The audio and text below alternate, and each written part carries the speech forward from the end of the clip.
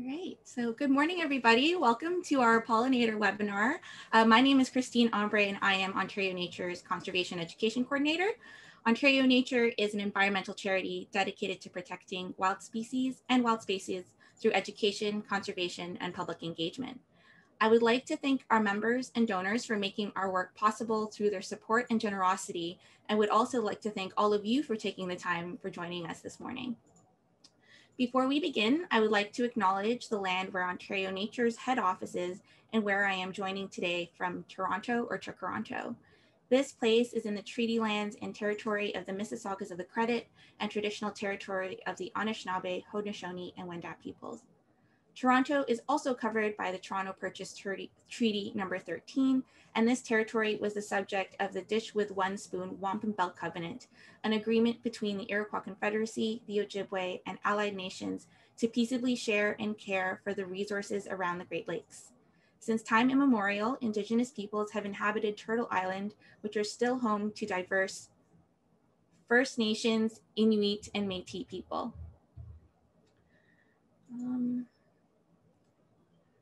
We acknowledge that Indigenous communities continue to be impacted by the intergenerational trauma inflicted by residential schools, reflective of the systems of colonialism, oppression, and cultural genocide. We recognize our collective responsibility to learn the truth and advance reconciliation, both as individuals and as an organization. We are grateful for the opportunity to gather on this territory, even virtually, and through this land acknowledgement, our intent is to honor and show gratitude to the original stewards of the land as a sign of respect and willingness to learn and heal, being mindful of broken promises and reconciling with all our relations. Together, may we care for this land and each other, drawing on the strength of our mutual history of nation building through peace and friendship, being mindful of generations to come. So a few housekeeping items for everybody. This webinar is being recorded. All attendees are in listen and view only mode, which means others cannot see or hear you. To ask questions, please use the Q&A feature. We will follow up with any unanswered questions via email that were not addressed today. To make a comment or ask for help with technical difficulties, please use the chat function. It is my absolute pleasure to introduce one of our speakers for today, Jessica Yu, a dedicated member of the Ontario Nature Youth Council. Jessica is an 11th grade student from Toronto who is passionate about nature. To protect pollinator biodiversity, she is involved with the Youth Council's Bringing on Biodiversity campaign and spearheading the Bee the Change initiative at her school, University of Toronto Schools. During her free time, she enjoys gardening with her family, writing poems, and watching baking videos on YouTube. Jessica, take it away. Hi, I'm Jessica, and I'm so excited to be here. I would first like to start off by introducing who the Youth Council is before talking about Ontario Nature's work with pollinators and Bee the Change at UTS, a special spaces event I'm leading at my school. The Ontario Nature Youth Council is a network of youth across Ontario from ages 14 to 20. We are a diverse group united by our love for nature. We're dedicated to inspiring, connecting, and educating our communities while protecting wild species and wild spaces. Personally, Youth Council has been a journey. From learning and taking action to conserve nature, to making friends with similar interests, Youth Council has become an integral aspect of my life. Buzz. What initiatives do we focus on? First of all, we take actions on conservation issues such as pollinators and biodiversity. A few months ago, during a government consultation period, Youth Council members created a video and submitted a letter on advocating and protecting the Greenbelt. This was shared with government officials. The Bringing on Biodiversity campaign is one of the Youth Council's newest projects. The goal is to preserve Ontario biodiversity by rallying youth to lead their communities through projects and education by completing a set of criteria. Our campaign has also been giving presentations to schools and partnering on biodiversity webinars with organizations like Friends of the Rouge Watershed. We have also had Youth Council members share their naturalist knowledge virtually with each other and to the public. This included an introduction to birdwatching webinar, Ontario Fish ID, and Native Trees of Ontario's Forests drop-in workshops. Buzz. Notably, we plan and host events, including the annual Youth Summit in September, connecting a diverse group of young leaders across Ontario, and local, our Special Spaces events. Last year, we worked alongside Youth Circle for Mother Earth project partners and youth to plan and lead our virtual Youth Summit for Mother Earth, and look forward to working with them again for 2021. Our Special Spaces events are planned and led by Youth Council members in their local community and have been running them since 2011. These include shoreline cleanups, plantings, invasive species removals, learning about community science initiatives like Bumblebee Watch, and more. We have engaged over 2,300 volunteers and have planted over 21,400 native plants across the province. Buzz. To protect Ontario's pollinators, Ontario Nature has collaborated with the Youth Council, farms, and health and other environmental organizations. Since 2014, Ontario Nature and its Youth Council have initiated a pollinator campaign. This includes educational presentations and asking the Premier to restrict the use of neonicotinoids, the harmful insecticides known to severely affect bee populations, through letters and postcards. Since the campaign was initiated, Youth Council members have given numerous presentations to schools, other youth during our Youth Summit, and encourage communities to commit to protecting pollinators. 8 Youth Council members have gotten their cities or schools certified as Bee Cities and Bee Schools through Bee City Canada, including my school just this year. Very exciting. Buzz. There has been a focus on advocacy work, especially for the banning of neonicotinoid pesticides in Ontario.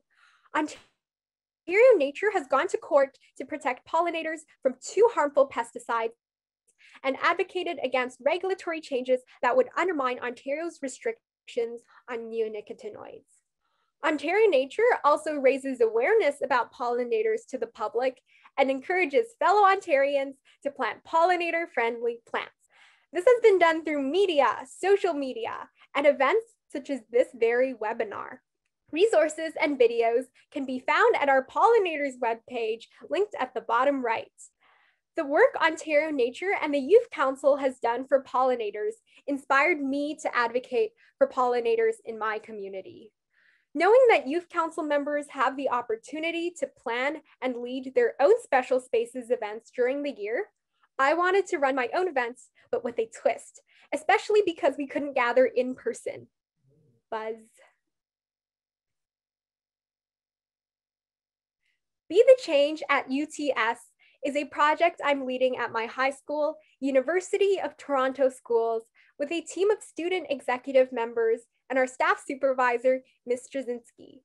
Our goal is to distribute 200 pollinator garden kits across the Greater Toronto Area, made possible thanks to the broad catchment of our community.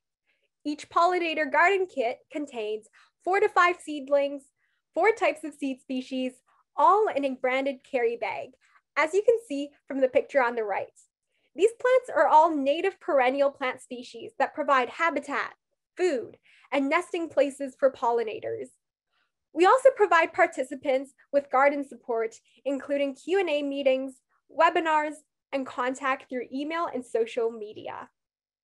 Be the Change at UTS, Buzz. Be the Change at UTS has been possible thanks to the wonderful support from our school community. During this pandemic, UTS connected over our love for nature and desire to preserve pollinator biodiversity. We hosted regular volunteer bees, or meetings, where more than 27 students joined. They came together to gather plant data and create materials for our website, including the fun rebuses on the right. Rebuses are basically puzzles where the images here form like words, and in this case, it would be pollinator related words. So as you can see from the example at the top, these pictures would form topsoil because of the picture of the top plus S plus oil. And I thought it would be really fun to show it to everyone here, and maybe we could try 2 more together. So what do you think the first one, the second row says? What word do you think that says? Oh, please feel free to type in your guess in chat and we can reveal it soon. I'll give 5 seconds. 5, 4, 3, 2, 1. Pollinate. Buzz, mind clicking to reveal the yeah. And what about the picture after that? Feel free to type it in. 5, 4, 3, 2, 1. Buzz. The answer is honeycomb. Everyone's right. So that was really fun. And other than these puzzles for our websites, we have also started an in-school logo contest to find our perfect logo, which is in the top left. And other art is going to be used for our future websites. Buzz. We invited speakers for Be the Change Speaker Seminar Series from other organizations to educate our community on issues such as youth environmental activism and the importance of pollinators. The Ontario Nature Youth Council joined us too for our first session with the picture on the right. Finally, our team collaborated on a presentation at Simcoe County District School Board, where we shared our project with other schools and hopefully inspired them to take action as well. Buzz. During Pollinator Week this year, we were officially certified as a bee school, and we celebrated as a community. This featured special Pollinator of the Day posts on our Instagram and a Zoom party where we introduced more puns and puzzles. And once again, I would love to share them with everyone here because they're just so fun. So Buzz on the next page. All right, so let's get started with these puns. Feel free to type them out in chat if you find the answer. So what do bees use to build roads? I'll give 5 seconds.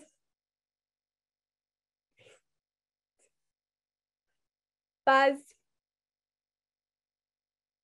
Nectar, or should I say nectar, haha. All right, second question. Who is a bee's favorite singer? All right, I feel like there are multiple answers for this. Yes, multiple answers. I only wrote one, but it's all correct. All right, 5, 4, 3, 2, 1. Buzz. I put Beyonce, but all of those answers are correct. All right, third question. Why do bees have sticky hair? Very good question. 5, 4, 3, 2, 1. Buzz. Because they use honeycombs. Okay, that's very, very silly puns. All right, so let's play an unscrambler here. So I have a picture of a native pollinator, and then you can try to unscramble it to find their actual name. So what do you think this species is? 5, 4, 3, 2, 1. Buzz. Checkered beetle. So the people in the chat are right. And I have 2 more on the next page, 2 of these unscramblers. All right, so what's the first one here? What is this creature?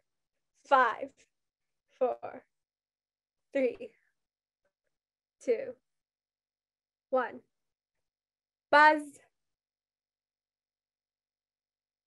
It's a mining bee.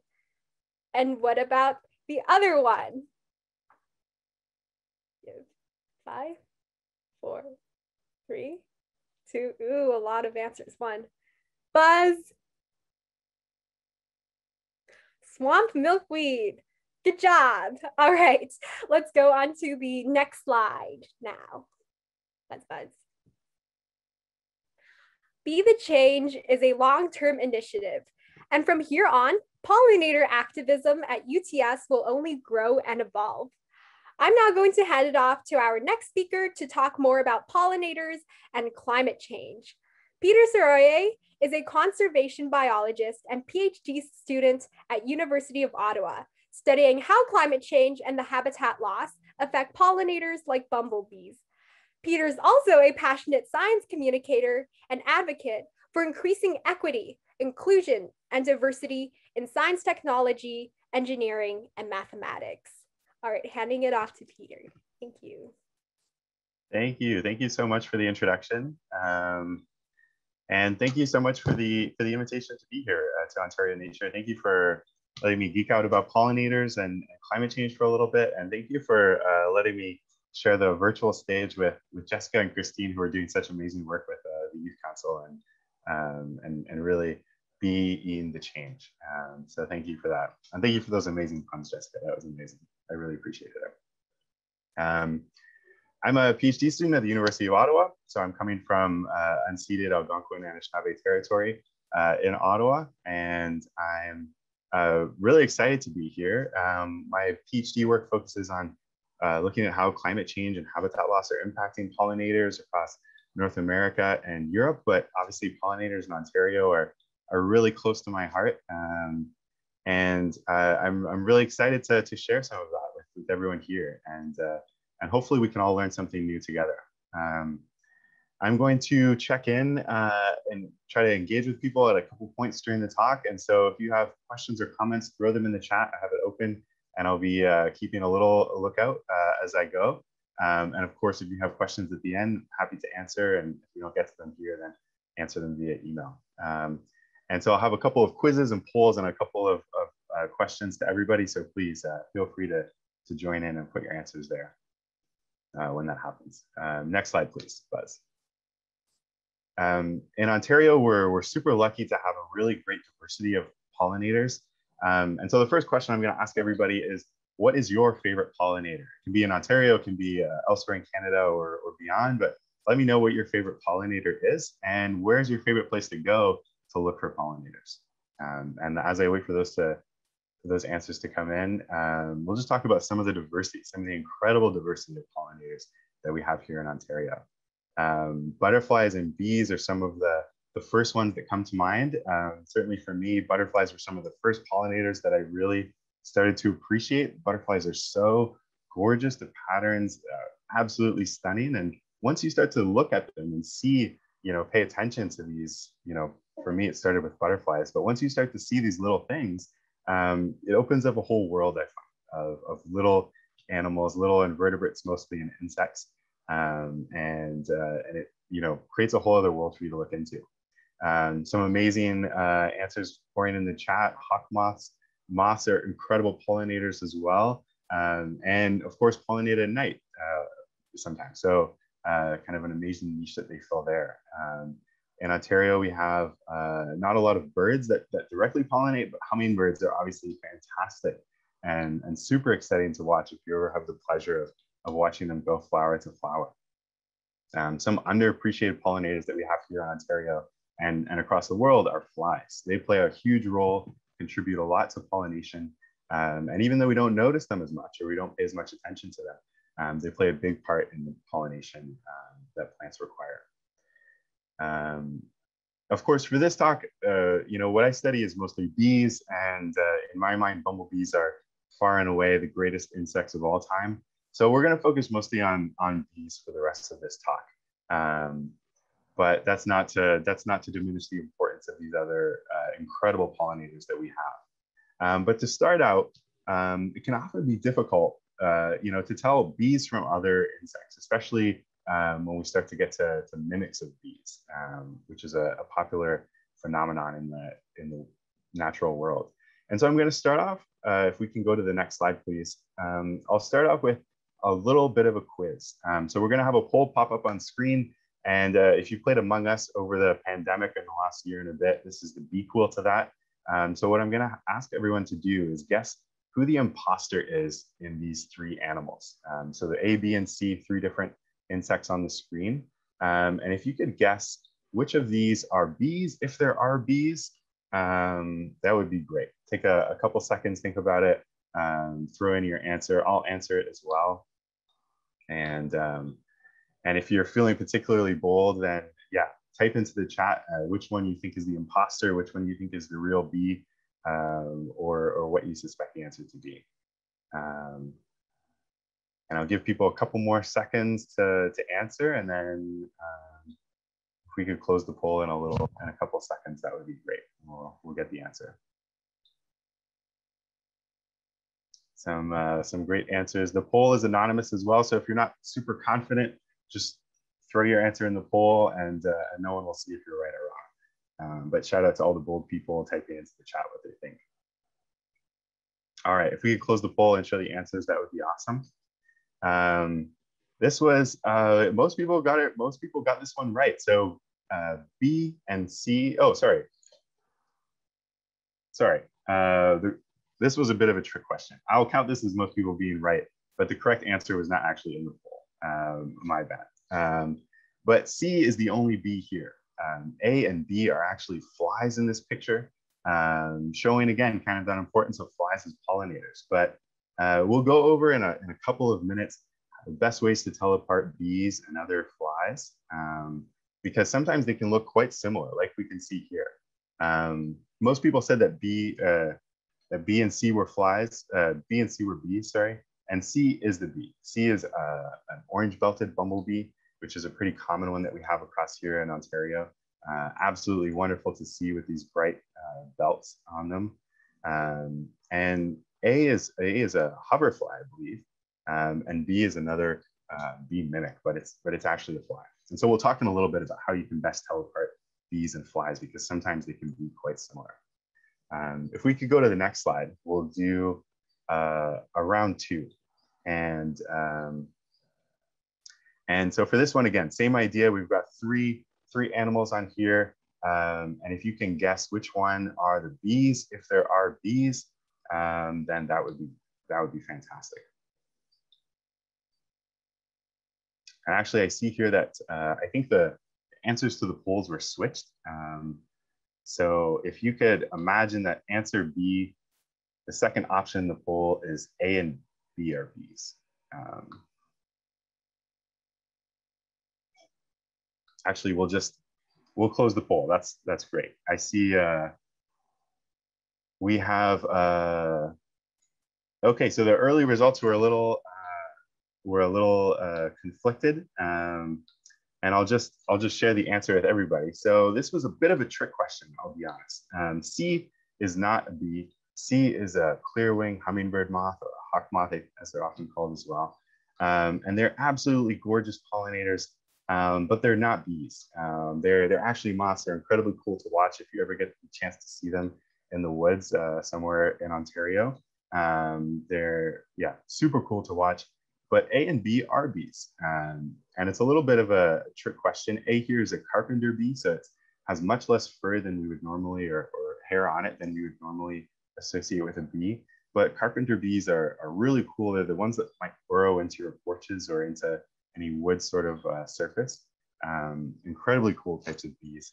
B is, this is the trick that I threw in here, because it's actually not a bee you'll ever find in Ontario. This is a Himalayan cloak and dagger bee, and I wasn't going to put it into the talk. I was going to put a wasp in here or something to see if you guys could tell those apart.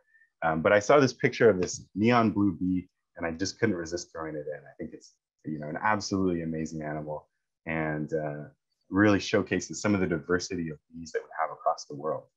And I guess as a lesson, if you're ever on vacation, keep your eyes out for bees, because you'll never know what types of forms they might come in. But in Ontario alone, there's clearly a diversity of bees, a huge diversity of bees. Aside from this Himalayan cloak and dagger bee, all the other animals in these polls, and most of the pictures you'll see here actually are of pollinators that you might see in Ontario. So a really cool selection. And now that we have a little bit of an idea of how tricky it is sometimes to tell bees apart, I'll give a little bit of a lowdown and some tips on how to tell apart bees from other common pollinators.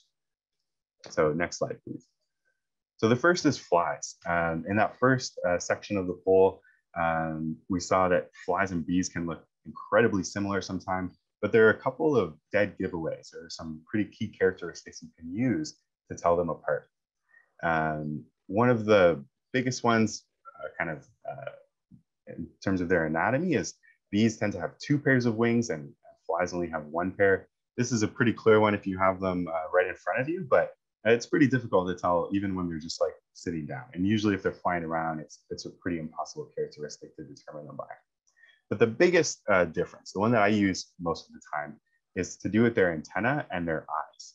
So flies have really short, stubby antennae. You can see in this picture, they're really short, really small, coming off the top of their head, those little antennae. Whereas bees have really long, luscious antennae, much more similar to what we think of when we think of, antennae flopping around on a head. The other big characteristic is their eyes. If you ever see flies' eyes, they're super large. They really wrap around the front of their face as well. And there's very little space in between the 2 eyes of a fly in the center of its head.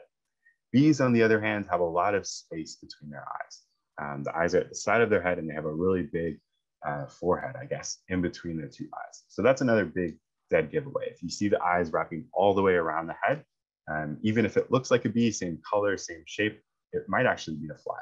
And if you see those 2 stubby antennae, then you know for sure you're looking at a fly, not a bee.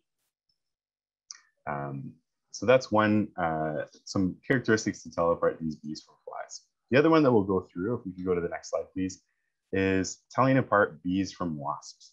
This is another really common question that I get a lot. And, wasps, we know, are often super annoying as they invade our picnics, as they invade our sunset dinners in the summer. But they're also really great pollinators. I'll throw that out as well. They contribute a decent amount to pollination as well. But they can be difficult to tell apart. And even experts have a hard time often telling apart some groups of bees from wasps. There are a couple of characteristics that you can usually use to tell apart bees and wasps. The first one is this really small hourglass waist that most wasps have, or that pretty much all wasps have. So you can see in this picture, it's a really obvious difference between this honeybee on the right-hand side and this wasp on the left. Really, it's a really obvious difference in that waist. Some groups of bees, especially cuckoo bees, like we'll see in a little bit, also have these really tight pinched waists. But usually, this is a pretty good characteristic to tell whether you're looking at a wasp or a bee. The other one is the amount of hair that it has on it. If it's really fuzzy, it's probably a bee. If it doesn't have a lot of hair, then it's probably a wasp. And this as well, a lot of cuckoo bees also tend to be pretty hairless. So it's not a surefire characteristic, but usually those 2 things, the amount of hair that it has on it and how tight or small its waist is, are great characteristics for telling apart these animals. So now we can tell apart bees from other common pollinators and other insects. I'm going to talk a little bit about the different groups of bees that we have across Ontario, so that when you're looking at these beautiful bees, you can tell a little bit about them and a little bit about what they might be doing. So there are about 20,000 different species of bee across the world, hundreds in Canada, and in Ontario, we have over 420, or about 420 different species of wild bees. And this is everything from these big fat bumblebees to shiny metallic sweat bees to minor bees and carpenter bees and everything in between. And so we'll go over some of these big groups of wild bees. But to put that in comparison, that 420 number, there are only about 80 species of mammals in Ontario. And that's everything from seals to whales to bears to deer to squirrels to mice and all of that. So a huge and incredible diversity of bees alone in Ontario. The best group, according to me, this is my biased opinion, are bumblebees. They're thick, they're fuzzy, they're social, they live in colonies of a couple dozen to maybe a couple hundred. And they're fantastic pollinators of our wild landscapes, of some crops as well. And they're just so, gosh darn adorable. You look at them, how can you not fall in love with these beautiful bees? There are a handful of species of different bumblebee across Ontario, and sometimes they can be difficult to tell apart. But one way that we often use to tell them apart is the banding patterns and the coloration on their bodies. Because they're so big, you can tell pretty easily, you can see pretty clearly the different segments on their bodies. Next slide, please. And we can use the coloration. Oh, sorry, previous slide. Oh, okay, sorry. There's a slide potentially missing, but that's fine. Back to the bumblebee slide, please. But you can see the coloration, the different bands on their bodies. We can use these to tell them apart. In this case, we have two different species of bee. We have a yellow banded bumblebee and an orange belted bumblebee. And you can tell, like, the names pretty much give them away. One of these has an awesome yellow band on it. The other has a bright orange one. And so we can tell the different species apart, sometimes quite easily by the banding patterns that we have on it. But there's a lot of variation, so it's not a surefire way either. On websites like Bumblebee Watch, you can find great resources for recognizing these different banding patterns of bumblebees. And soon enough, you might be an expert of being able to tell them apart in your garden or your favorite place to go. Some of the other groups of bees that we have are metallic sweat bees. And these are fascinating little bees. There's a whole group of bees called sweat bees, and they're pretty well known for sometimes landing on you if you're in the middle of a hike and drinking the sweat up off your arm or off your boot or shirt or whatever. They're really cool. When I first saw them, I was stunned that we could have such a bright green insect. I thought it was absolutely fascinating. They're absolutely beautiful. They range from solitary to social as well. So often they live on their own as solitary bees. That's pretty common. Most bees don't live in colonies or hives. They do everything on their own as well. Next slide, please. Two of the other really cool groups of bees that we have here are miner bees and mason bees. Both of these are usually solitary bees as well. And miner bees will dig holes in the ground, like their name suggests. You sometimes see them poking up out of little holes in your garden or your garden, and they'll build their nests inside these little holes that they dig in the ground. Mason bees, also solitary, usually live on their own. And what I love about mason bees, so this picture is of a blue orchard bee. And just like those metallic sweat bees, this is a color I would never expect to see in a bee. Usually consider, the typical bee is yellow and black, but these orchard bees can be really vibrant type of navy blues. And it's really startling if you see them in the sun. Absolutely incredible. Next slide, please. The last two groups that I'll talk about are leafcutter bees, which are also really amazing. If you ever have the pleasure of watching one cut a piece of a leaf off of a plant and fly off with it, really amazing. They'll build these little apartments made out of these pieces of leaf where they will lay their eggs and pack with food for their larvae. And then the larvae will hatch from them and eat the food and eventually emerge from these little apartments. And the last group of bees that I'll mention are cuckoo bees. I love cuckoo bees. I think they are really the villainous side to the bee world because most of them are solitary as well. And most of them are what we call kleptoparasites, which basically means that they steal and parasitize from other bees. Just like a cuckoo bird will lay its egg in the nest of other birds, and that egg hatches and outcompetes the actual young of the parents that the egg has been laid in. These cuckoo bees will lay their eggs in the nests of other bees. And so they might lay their egg inside one of these little leafcutter bee apartments. And the cuckoo bee egg will hatch faster, the larvae will develop faster, and it'll probably eat the other bee and all of that food that the parent has packed in for it. And so they're really the devious side of bees, whereas most bees are incredibly, we see them as being really beneficial. These cuckoo bees are the darker side of it. And they also tend to come in these really cool red colors, red and yellow colors. So they're really, really neat to see and a fascinating life strategy that they have. Next slide, please. There's one bees that I haven't talked about, and you might have noticed that I haven't mentioned honeybees in these wild bees. And there's a deliberate reason for that. I love honeybees. I think they're super cool, and they're obviously really important pollinators for a lot of the agriculture that we do in Ontario. But honeybees are not wild, and they're not native to Canada. Honeybees that we use here are the European honeybee, and they're really cool organisms. But next slide. they're actually a lot closer to farm animals like cows and chickens than they are to the other wild bees that we have here in Ontario. And so as much as I love honeybees, and as concerned as we might be in terms of things like colony collapse disorder and other things that focus on honeybees specifically, when we're talking about wild bees and declines in wild bees, like I'll mention in a little bit, it's important to remember that honeybees are not wild. If a honeybee hive collapses, we can bring another one in from their native range or elsewhere, but we can't do the same thing for wild bees. We can't replace the wild bumblebees that we have here in Ontario. We can't replace the beautiful metallic green sweat bees or blue orchard bees that we have here in Ontario. So an important thing to keep in mind, as cool as honeybees are, they're not wild and they're not native to Canada. Next slide, please.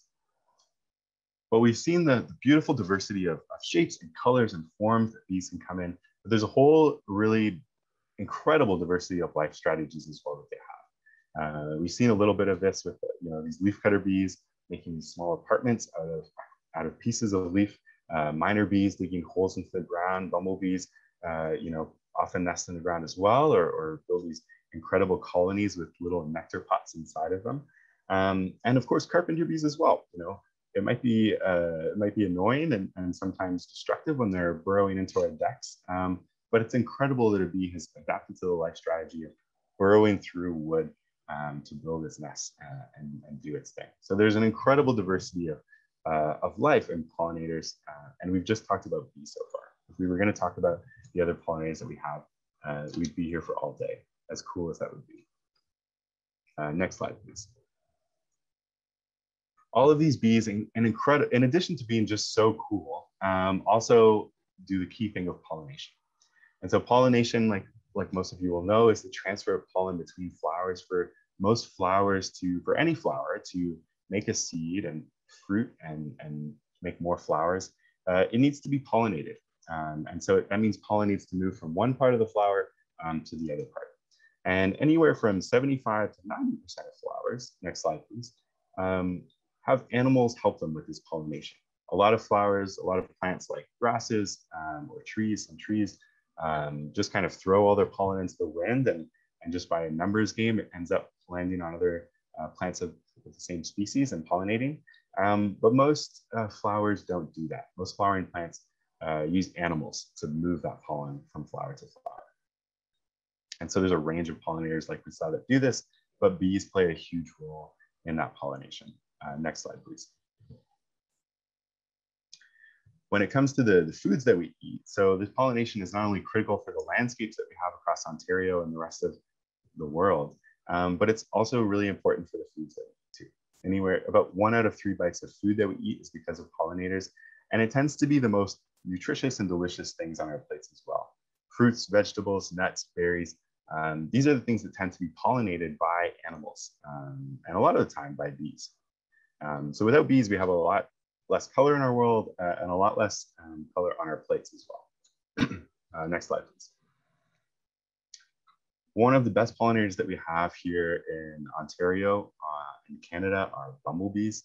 They are, like we've seen already, incredibly gorgeous animals.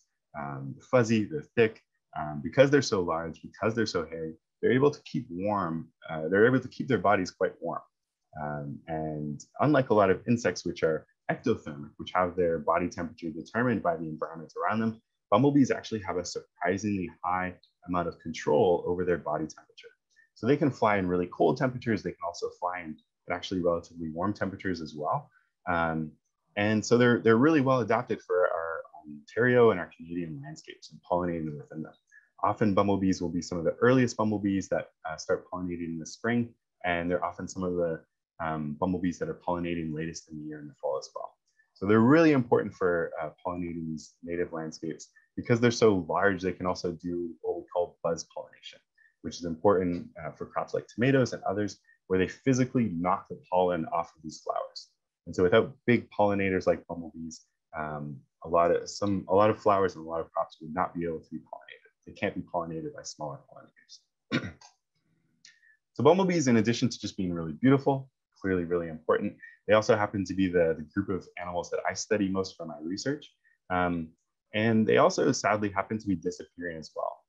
Next slide, please. Bumblebees across Ontario, across North America, and across the rest of, and across most of the world, North America and Europe as well, are disappearing. Next slide, please. And this is due to a mix of different things.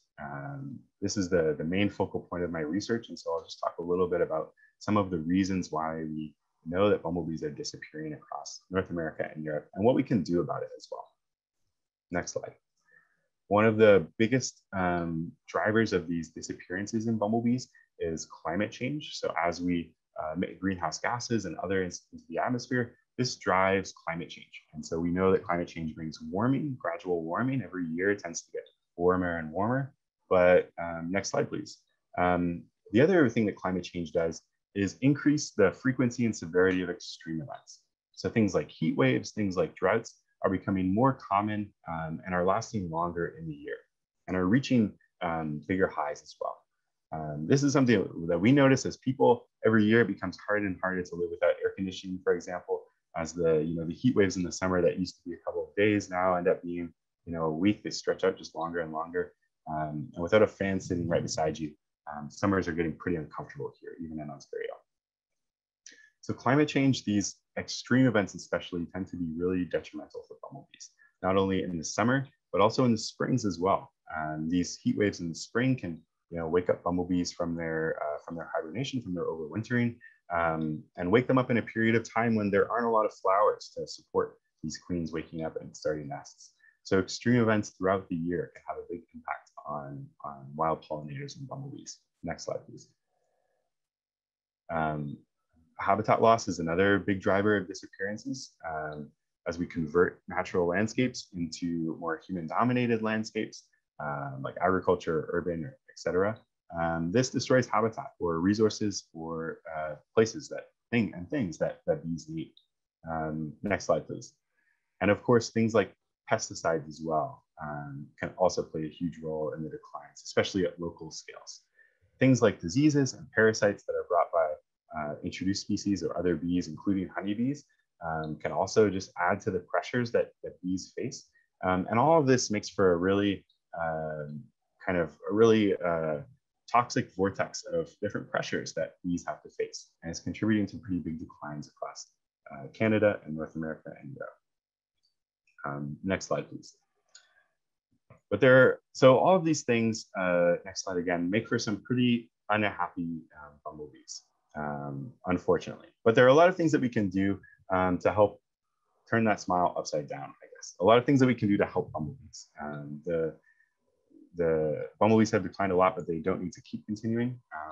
There's no need to imagine a world without pollinators. There are a lot of things we can do to stop getting to that point. One of the big things we can do, next slide, please, that really does help is contributing to community science. Apps and websites like Bumblebee Watch and iNaturalist collect information on bumblebees and other animals. And they're not only great ways to learn about the world around you, because they can help you identify things that you're seeing in nature, but they also collect all of that information and send it to researchers across the globe. So conservation biologists like me, like other colleagues across Canada, can use that information to figure out exactly how climate change and habitat loss and other things are threatening bees, and exactly what we can do about it to develop better conservation solutions that will help save these bees and other pollinators. Next slide, please. The other thing that you can do that is a lot of fun and also helps native pollinator populations is pollinator gardens. This is something that won't just help bees, it will help the other diversity of pollinators that we have in Ontario as well, things like hummingbirds and butterflies, beetles and moths. And so a properly managed pollinator garden can really make a big difference. It's like providing an island of habitat in the middle of a desert that urban environments often are. Next slide, please. There are a couple important things to note or take note of if you're making a pollinator garden. The first is planting native wildflowers. You want to try to mimic in your pollinator garden the same habitats and plants that are going to be seen 30 minutes outside of your city in the wild. So Pollinator Partnerships has a great series of guides that are specific to your region across Ontario, to your kind of biome or ecosystem dominant ecosystem that you live in. And so if you're curious about what type of wildflowers are best to plant in a garden, download one of these guides and check out what type of native wildflowers are best for the pollinators that live near you. Next slide, please. One of the other great things to do, really important things to do in a pollinator garden, is provide structure. Bees take a lot more than just flowers and nectar from landscapes. The landscapes are also nesting habitat, overwintering habitat, and often as extreme temperatures, as climate change gets worse, small animals, including bees, use microhabitats, microrefugia in a landscape to help shelter from the heat. And so what I mean by this is things like soil. When temperatures get too hot, small animals go into the soil, they'll go under logs, they'll go into piles of leaves, they'll go into little microhabitats, which will help them buffer against extreme temperatures or conditions in general. And so if your garden has a nice diversity of structures and habitats, if it has a mix of shrubs and bushes, if it has piles of leaves from the fall and logs or twigs on the ground, then this is not only providing potential nesting habitat, potential places for them to spend the winter, but it's also providing them places to go when temperatures get too hot, when conditions get too extreme. Pollinator gardens can be really important places for them to weather these storms. So that's another really critical thing you can do. And places like BC Canada have some great resources on how to add in these types of structures into your pollinator garden. Next slide, please. Of course, these are only two of any number of things you can do to help biodiversity and pollinators more broadly. There's a huge range of things that I won't go over today, but I will mention one of them, and it's engaging with organizations like Ontario Nature, places like things like Bee the Change program that Jessica mentioned, things like the Ontario Youth Council are doing, are incredible ways of just engaging people and getting people, your friends, your neighbors, to care about pollinators as well. And of course, one of the most important things that we can do to help pollinators and bees and biodiversity more broadly is voting for decision makers who also care about these things and recognize the importance and hopefully the beauty of these wild pollinators that we have in Ontario. Next slide, please. I'm going to end this with a challenge for everybody to take 5 or 10 minutes after this talk and plan out your pollinator garden. You don't have to make a pollinator garden, but just think about where you would put it. Do you have a bit of backyard you could section off? Do you have a balcony you could put a little area on? Is there a community garden near you, or some sort of terrace or place you could do it? Just think about where you would put it and what sort of flowers and what sort of structures you would aim for in your garden. You don't have to do it, but just think about if you were to do it, what would you do for your pollinator garden? And next slide, please. I can promise if you do that, I'll be happy, and you'll also be making a lot of happy pollinators and happy bees as well. So on that note, thank you again for Ontario Nature for the invitation to come here and geek out about pollinators. Thank you to everyone for watching and listening. And of course, thank you to the bees and all of the beautiful pollinators that we have here for being so inspiring and just so dope. Thank you. Great, thanks so much, Peter. So we have a lot of questions in the Q&A right now. So for the questions that we are unable to answer, we will follow up over email. But to get started on a couple of questions that shown up in the chat relating to native bees, does having honeybee hives detrimentally affect populations of wild native bees? That's a great question. I think there's some evidence to show that honeybees can outcompete native bees in the environments. And so if we have a lot of honeybees in a place, for an example, that removes a lot of resources that wild bees will use or require as well. And so it's tough to tell how big an impact this can have. The advice I would say, if you want to have a honeybee hive, that's great. Honeybees are cool for a lot of reasons. And there are a lot of really great reasons to want honeybee hives. But if you're interested in saving wild pollinator populations and wild bees, then the best thing to do isn't to get a honeybee hive, it's to do, to build pollinator gardens and focusing on the wild pollinators that we have. So I think that's a difficult question. In theory, honeybees can remove resources from the from the environment for native bees, but they're still cool on their own as well. Great, thanks, Peter. Are bumblebee numbers in decline in Ontario? Heard some places there is a 97% decline in bumblebees. Wow, yeah, that's really big. I don't know if I've heard that number, but that doesn't mean it's not true. Yeah, bumblebees in general across most of the globe, most of the places that we're looking pretty intensely seem to be declining. There are some species that are doing really well, that are really well able to take advantage of these changing climates and of human disturbances.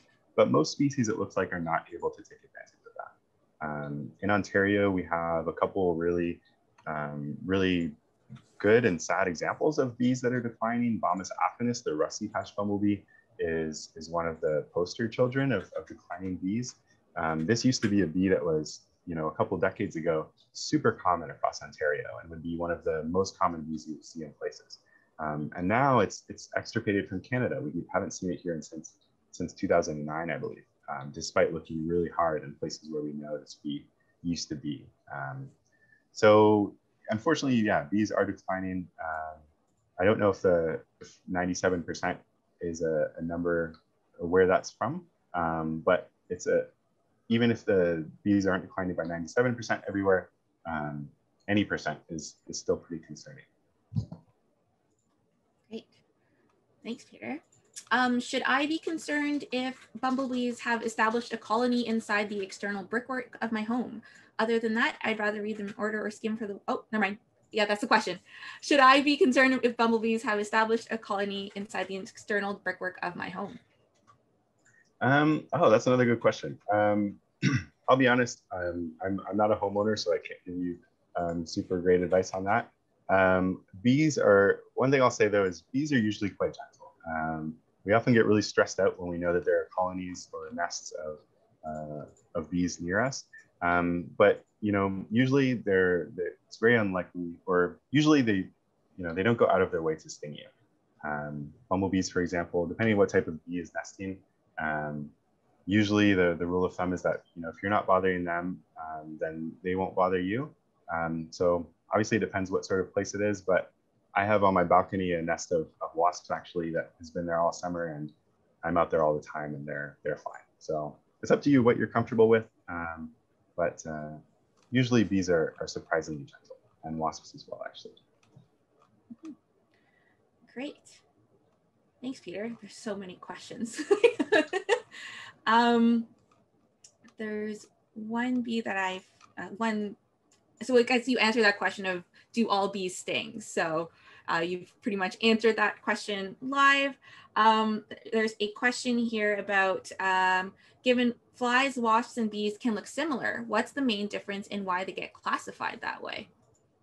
Oh, that's a really cool question. That's a really cool question. I mean, they look quite similar. And, when we think of, for example, like a housefly and a bumblebee, they're very different. The difficulty gets when, especially in flies, a lot of flies mimic bumblebees or other bees deliberately. As we know, bees sting, and I guess I'll touch on that question a little bit.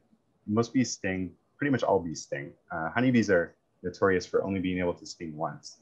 But most other bees, especially most wild bees that we have, can sting actually as many times as they want. They don't have those barbed stingers that honeybees do that rip out when they sting. And so most bees, if they want, can sting you more than once. They rarely do.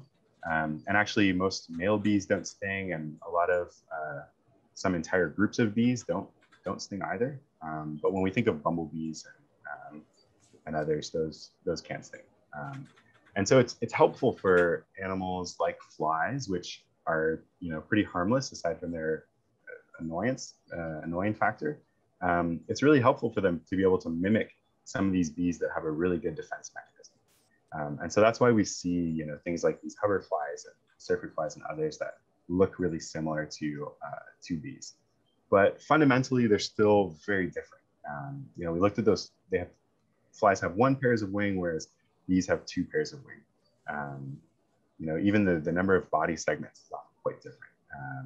And so there are some good reasons, from like a taxonomy perspective to classify them into different groups. But once we get to these like, you know, really interesting fringe groups, then it gets quite difficult. And you start to wonder why are these wasps and why are these bees bees? Why aren't they kind of the same thing? Another interesting difference though, now that I mentioned, between bees and wasps is that most wasps are carnivorous and most bees are herbivorous. So there's a really, you know, it's kind of the vegan versus the meatitarian version of these animals as well. Great. Thanks, Peter. We have time for a couple more questions. What was the source that you said was good to identify bumblebees? Oh yeah, that was Bumblebee Watch. So if you Google Bumblebee Watch, there's a Bumblebee Watch is a community science, citizen science website program platform, which is super great for identifying bees, helping to identify bees, for helping to log that information. It has some great resources on how to tell apart different species of bumblebee. So if you visit bumblebeewatch.org, I think, or bumblebeewatch.org, that's where you can find some great resources for bumblebees. And another great place to go if you've just taken a picture of a bee or an insect and you're not sure what it is, putting it on iNaturalist is another great way to be able to tell apart, to be able to identify what organism you're looking at. iNaturalist has a lot of great computer-generated identifications that are often really accurate, surprisingly accurate.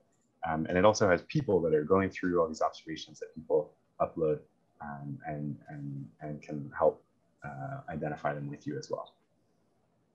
Great. Thanks, Peter. Can you give some suggestions on flowers that will attract pollinators? I see a bunch of flowers on this slide here, but maybe you could provide maybe a list of ones that you've seen that could help for this question. Oh, that's a great question. Yeah, that's a great question. There's a lot of, in the spring, one of the really cool flowers that you'll see often, some of the earliest blooming ones are actually trees, things like pear trees and apple trees or other trees, or some of the first blooming ones that will come out that can give a lot of really great sources of nectar and pollen for bees.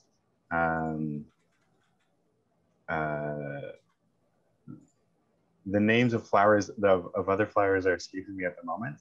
On this picture, there are a couple thistles, some daisies. Asters are often quite good, I think, for bees and pollinators. But the best way to do, and especially given that there's such a variety of different biomes and other things across Ontario, the best thing to do is probably visit somewhere like pollinatorpartnerships.org and the guides that they have, or visit your plant nurseries near you. Will probably also know what type of native wildflowers are kind of common to your region too.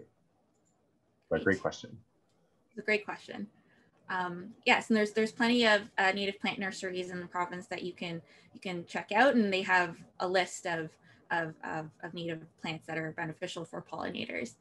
And yeah, so thank you to Jessica. We are out of time. Thank you to Jessica and Peter for sharing the work that you've done for our pollinators. To wrap up our webinar, a recording of this webinar will be posted on Ontario Nature's YouTube channel, and we'll link it in the follow-up email that will be sent in a few days.